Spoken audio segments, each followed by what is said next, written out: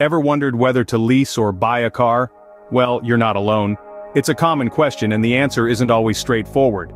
When you lease a car, you're essentially renting it for a long-term period, usually a few years. But when you buy a car, it's yours, lock, stock, and barrel. Each route has its own advantages and potential drawbacks, and the right choice really depends on your personal circumstances. Let's dive into the pros and cons of both options. First, consider the benefits of leasing a car. One of the most appealing advantages is lower monthly costs.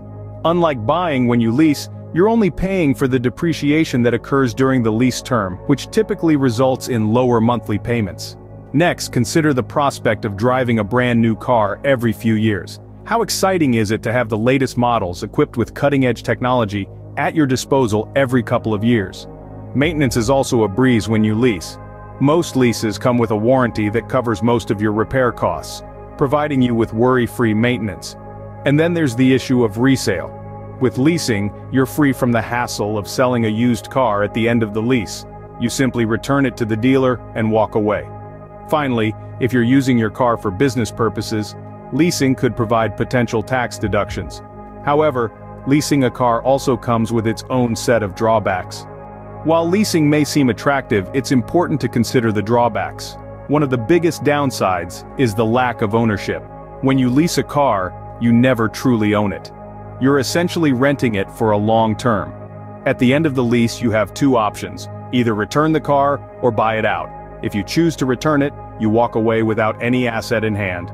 Next, there's the lack of control. You're bound by the contract terms, which often include mileage limits, prohibiting modifications, and requiring specific insurance coverage. Exceeding these limits or not meeting these requirements can result in hefty penalties. Lastly, let's talk about the fees and other costs. Leasing a car involves various costs such as acquisition fees, disposition fees, and potentially early termination fees. Plus, if the car has excessive wear and tear, you may be charged for the damages. Now let's compare that to buying a car. Buying a car also has its own set of benefits. One of the most appreciated aspects is the lack of restrictions. There are no mileage limits or wear and tear penalties that come with leasing. You're free to drive as much as you want and where you want. Then, there's the total control. If you want to customize your car, you're free to do so. Want to put on a new set of rims, change the exhaust, or add a spoiler? Go ahead, it's your car. Another benefit is the potential for tax deductions. If you use your car for business purposes, you may be able to write off certain expenses. But perhaps the most compelling benefit of all is the long-term cost. While the initial outlay might be higher, in the long run, buying a car is often cheaper. Once you've paid off your car loan, it's all yours. You're not beholden to a leasing company or bound by a contract, but like leasing, buying a car also has its drawbacks.